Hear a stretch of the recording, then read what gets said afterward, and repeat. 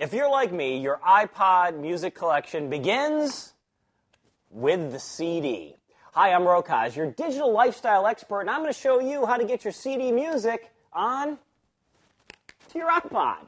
It's pretty easy. What you're going to do is, the first thing you're going to do is to go ahead and put your disc into your DVD or CDR drive and wait for it to come up. When you do that, and we want to make sure you have iTunes launched first.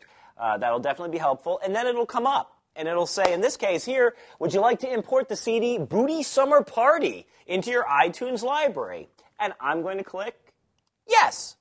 At that point, because it's commercially released CD, you're going to see it's going to have the name and all the pertinent information. If it's a burned disc, or it's come from a place where it doesn't have the protocol, or it's a very, very old CD, you're going to have to enter in the things yourself. It's just going to be called track 1, 2, and 3.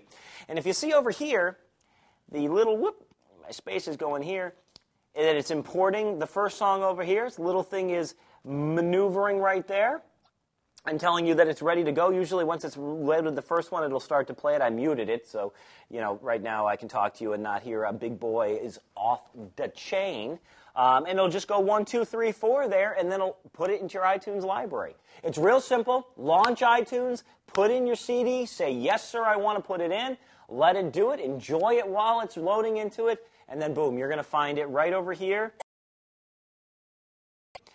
Sync all iTunes libraries and playlists when you hook your iPod up to it, and you're ready to go. Bring your CD music with you anywhere. I'm Rokaz, your digital lifestyle expert, saying, stream you later.